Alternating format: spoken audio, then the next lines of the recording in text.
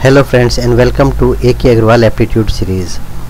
Friends, in this session we are going to learn a technique for solving a problem on data interpretation bar chart. Here the given problem is production of 3 different types of cold drinks in million liters has been as shown in graph. This is the graph given. This is known as bar chart. Here 3 cold drinks X, Y and Z, they are being produced in 1990, 95, 2000, 2005.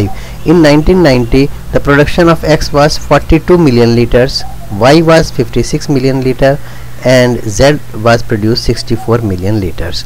Now based on this graphical information you have to answer the question for which type of cold drink average production is maximum during this period from 90 to 2005.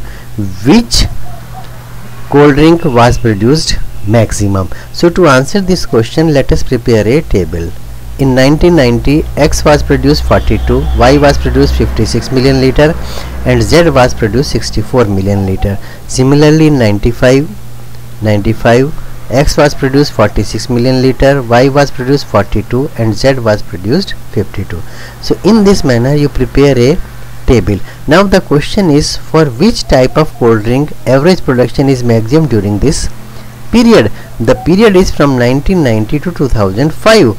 So if we see production of X was produced 42, 46, 57 and 47 million liters in these years. So just to determine their average, you just add these 4 and divide it by 4. 42 plus 46 plus 57 plus 47 divided by 4. This is the average production of X during these years. So you just write 48 here. Similarly you determine the average production of Y and Z and write it here 49, 53. So for which type of cold drink average production is maximum during this period? Certainly it is the Z. So answer is C, Z. Now based on the similar graph there may be more number of questions. So if we take one more question on this, same graphical information is given and we are going to use the same table to answer the question during which year the average production of cold drinks is minimum. During which year the average production of cold drinks is minimum. Now there are 4 years given: 90, 95, 2000 and 2005.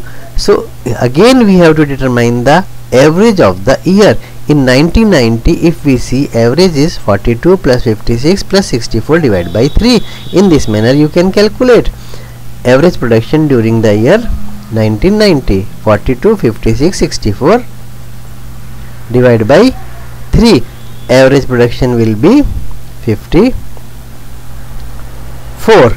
Similarly you can calculate average production in 1995, 2000 and 2005. Now the question is during which year the average production of cold drink is minimum. If we see these 4 figures, immediately we can determine in 2005 average production is minimum. So answer is 2005.